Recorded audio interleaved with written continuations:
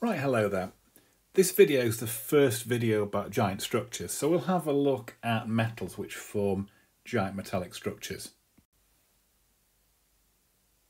So I'm going to cover the structure of metals with you. And we'll have a look at the forces of attraction that hold a metal together. We'll have a look at the properties of metals and we'll relate those properties to the structure. Finally, we'll have a look at alloys and why the properties of alloys are different from pure metal. Now, metals start off life as a lattice of atoms, but the atoms are so tightly squeezed together that the outer shell electrons are squeezed out of the structure. That gives us a lattice of positive ions. So in each one of these circles, we should put a plus charge to show that we've got a positive ion. Now, I won't keep you here whilst I complete all of this, bear with me. So there we go, a lattice of positive ions. Now, the electrons become delocalized. That means they don't belong to a particular ion anymore, and they're free to move throughout the structure. So we call that a sea of delocalized electrons. Let me put the electrons in. So if you need to describe a giant metallic structure, it's a lattice of positive ions and a sea of delocalized electrons. So what is metallic bonding? Well, metallic bonding is a strong electrostatic attraction between the lattice of positive ions and the sea of delocalized electrons.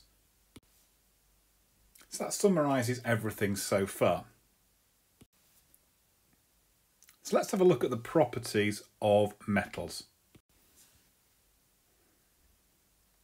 So firstly, metallic bonding's strong. It acts in 3 dimensions.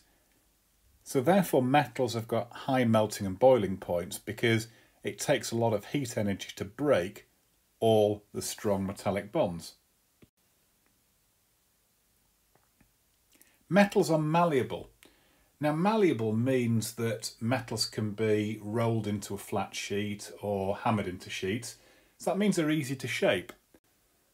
And the reason for that is that the positive ions occur in layers and the layers can slide over one another. Metals are also ductile. That means that we can pull or draw them into a wire. And that's exactly the same reason, because the layers of positive ions can slide over one another. Most importantly, metals will conduct electricity when they're solid. Nothing else will other than carbon in the form of graphite. Now, the reason for this is that the electrons are delocalized. They can move throughout the structure, carrying a charge with them.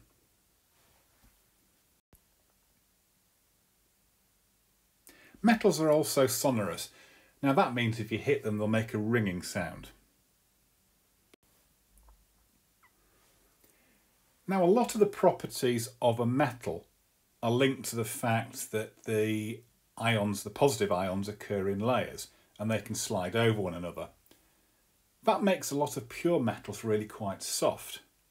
For example, you wouldn't make a piece of jewellery like a ring out of pure gold. It would be too soft. But quite often we make alloys out of metals. Now, an alloy is a mixture of a metal with another element or elements, and they could be other metals or a non-metal like carbon. For example, a lot of types of steel contain iron with small percentages of carbon. Now that can change the properties of a metal quite a lot. So this could be the structure of an alloy. Now, really importantly, you can see that the layers of positive ions are disrupted and they can no longer slide over one another. And that makes alloys usually a lot harder than the pure metal. So just to give you a couple of examples, mild steel, for example, contains up to 0.25% of carbon. That's quite flexible and can be used in car bodies, for example. High carbon steel contains between 0.6 and 1.2% of carbon. That's much harder than using cutting tools. Stainless steel is a mixture of iron, chromium and nickel, and that's used in cutlery because it is resistant to corrosion. Okay, that's giant metallic structures, hopefully made simple. Thanks for watching.